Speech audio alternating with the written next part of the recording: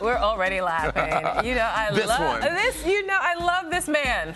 All right, the small screen's biggest stars hit the red carpet last night for the 66th Annual Emmy Awards, as you know. And here to discuss who took home the fashion gold and who came up short is celebrity stylist, our friend, Phillip Bloch. Phillip Bloch, welcome back. When are we going to do a special about your wardrobe choices? Oh, okay, well, Head to toe. Yeah. She always gets it right. She gets it right. I tell her that. Yay. And no statement necklace today. No statement necklace. No, I kept it like blingy on the wrist. But enough about me, darling. Yeah, never enough. We could go on forever. And we will at some point, just not today. Let's talk about the big winner of the night, the color red. Absolutely. Everybody was seeing red. Isn't it crazy? You'd think people would get tired of it, but we saw so much white and so much nude at the Oscars and Golden Globes, so it was about time for red to make a comeback. Well, who got red right? Who got it wrong? Yeah, who was a red hot mess? Well, this Claire Danes dress, a little too much. The front was way too much. The back was gorgeous. January Jones, and Prabal, that was really one of my favorite looks of the night. She never gets it wrong. You know, Minnie Driver, not working for you? Kind of medium. I wasn't loving it. Boring. She did that great red dress when she was nominated for her Oscar for Good Will Hunting, and it fell off the shoulder. You can't top when you do a great red moment.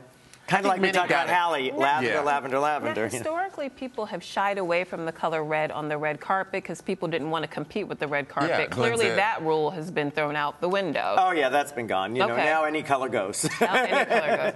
All right, well, speaking of a color, Sofia Vergara chose not to wear red. She wore white. White hot. She was white hot. So what'd you think of that Roberto Cavalli number? I thought the Cavalli was amazing, but really, can we do another silhouette? She looked so great that time. She did the black dress. It was like a full silhouette. It was really great, and now we're back to the mermaid again. She loves a mermaid gown. And she's done this dress kind of before, but if works. you get it right, keep doing it, I guess. All right. Matthew McConaughey's main squeeze, Camila Alves. Yeah. She's the prize. What is Zahir Murad? Zahir Murad. Yes. She looks amazing. She's a star. You know what I mean? He could put that Oscar up there, put the Golden Globe up there. He's got her. She's the main prize. She is a statue, but a beautiful. Isn't she stunning? And she just gets better and better and better. And she's a mommy. She's looking good. She is. And again, so simple earrings, simple jewelry. She let the dress speak for itself. That's a lot of dress. You can't really do a lot of jewelry with that. Otherwise, it just gets way too much. All right, now Julia Louis-Dreyfus. Favorite in red. This woman is 50 years old. She won the statue last night for her role in Veep, but did she win the gold for this Carolina Herrera number? She always gets it right. She usually does Narciso a lot, so I like that she's in Carolina Herrera. Simple, chic, elegant. Most people can pull this off. You know, a silhouette we've seen many times, but elegant, classic. Lady in red. You know? Her arms look amazing. She's doing push-ups. This is she looks, head to toe, the arms, the toning, kissing married men. I love it. You know the crazy thing? She is the richest celebrity. More than Oprah. Yeah, well, she was born into money. Yeah, the Dreyfus Fund, so she can afford a good dress, even if it's borrowed. Yeah. Now, that's something that makes you say, oh. Uzo, Orange is the New Black. Uzo Aduba. She traded her orange jumpsuit for this red Christian Siriano dress, hot or not. Amazing. Amazing. I just think it was beautiful. Again, got the color right, red, and look at with the short hair. This is beautiful. She's taken a little bit of a page from oh my God, now I can't think of her name. Oh, I love her with the short hair. Which one? All right. I'm blanking. Viola Davis? Viola Davis, Exactly. Exactly. I see that. I can see that. Very, very much a page from her style book. Simple, elegant, with a little bit of detail. That ruffle in the back of the train just spoke volumes. Award season's good for the Orange is the New Black girls, right? Yes. Because they're stuck in their cell gear. They must be so glad to be out there and get something on that's sexy and feels good. They have to have make-unders to go to work. That's right. They get to go full glam, and they're taking full advantage, aren't they? And they do, and that's what these shows are for them, so they can get cast in movies. Yes. You know, especially, that's what I always say about the Golden Globes. That's when the TV stars really come out to shine because they're up there with the big movie stars. But now, the Emmys has become movie stars everywhere. Mashup. Julia Roberts. I mean, you got all the movie stars. Let's talk about Julia Roberts. Let's talk about Julia Roberts. She was one of the few to go short. Now, it was a fashion risk with this Ellie Saab number. Did it pay off or not? What do you think? I'm going to give her 2 thumbs up. I I'm going to give her 2 thumbs up. I personally would have wanted the skirt to be a slim pencil skirt. Like with the flared at the waist and then a slim pencil skirt, kind of a more 50s almost silhouette. I would have felt that was chicer. I always feel with Julia, she always goes a little the wrong way. People were commenting it was a little too short, but she looks great. Look at that smile. Look at the hair. Better than what she wore to the award show season. I think it set her apart, and it helped her to sort of show, you know, she's sort of, I don't do TV all the time. Yeah. So I'm just here to be respectful in my short dress. Yes, you know. exactly. She was one of my favorite of the evening, as was Heidi Klum. Zach Posen. Zach Posen. Oh, my gosh, she was amazing. You know, I like this dress. I don't think it was amazing. Heidi usually comes out and goes, ta-da. Yeah. This was okay. This was okay. She got the color right. It's okay. There's a lot of sexy Heidi under there. I want to see some more sexy Heidi. But not everybody can do the front and the back. I mean, this is a dress where she can do the front and the back, RuPaul style, you know. Yeah, exactly. I thought it just fit her perfectly. But we've got to talk about one body that I was blown away by, Kerry Washington. Yes. She had a baby 4 months ago. Now, I didn't love this Prada ensemble, but I love that she's back and better than ever. What did you make of this look?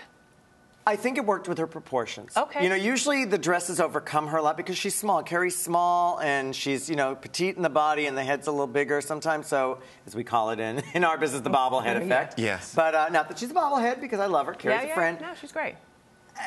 The combination of the black thing peeking out, I would have liked it maybe without the black thing in there, just the orange.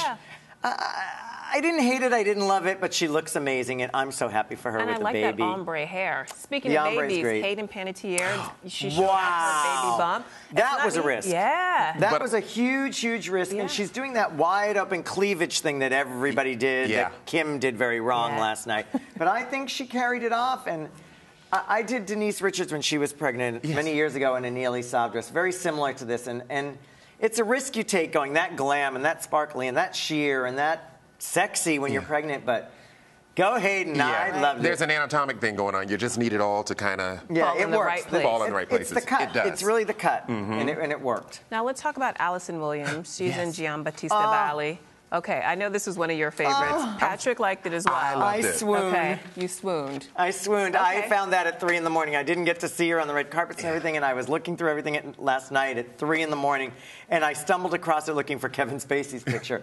Boy, did I get lucky. And it's just amazing. Giambattista Valli hit a home run here. This dress is everything.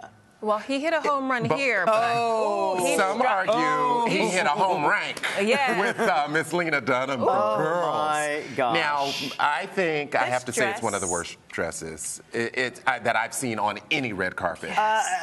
She looks like Cinderella stepsister. Is it a dress? Is it? She's like a clown in a Cabbage Patch doll. And the sad thing is, she's and it's ombre, like as if it wasn't bad enough in one color. You needed several colors in there. Oh my God! All it was missing was the clown collar. And the sad thing is, I'm sorry if I got to go on about this a minute, but bear with me. She took it seriously. She's posing like this waifish, coquettish thing as opposed to but isn't that Ho-Ho her? The clown. That's her thing, though. Isn't that her shtick? But she's posing like.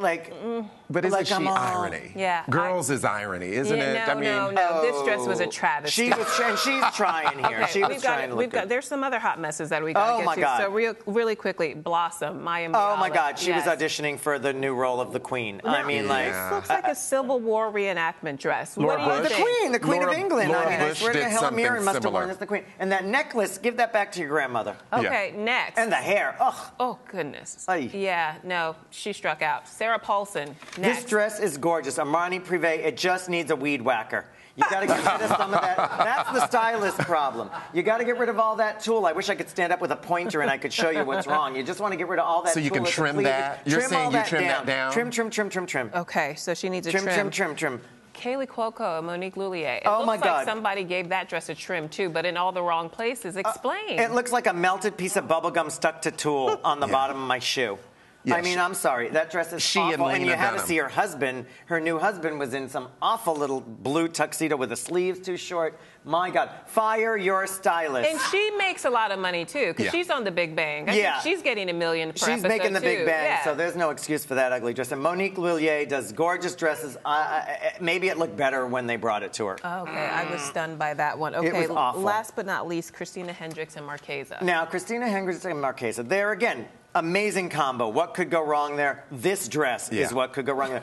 From the neck up, she looked beautiful. I love this longer hair. Yeah. I kind of like this boho chic, and then you've got this, like, with that cut at the knees is terrible. It does too many things. It's not flattering her curves. It looks like that garbage bag thing. You know when they wear the dress and it's a little too big, it looks garbage baggy? Like Jennifer Lawrence wore one of those. Yeah, and the garbage bag gathers. Yeah, kind and then this one shoulder really, and then the beading. It's like, oh my God, why? Missed opportunity. Was a little cheap, yeah. cheap.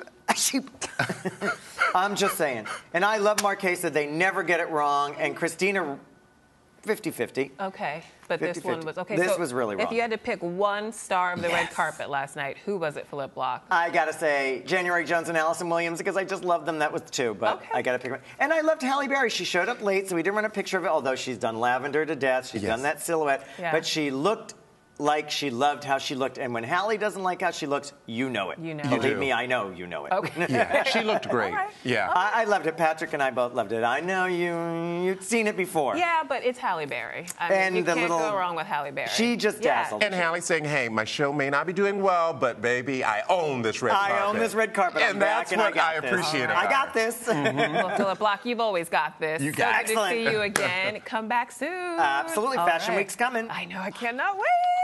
And you're watching Arise Entertainment 360.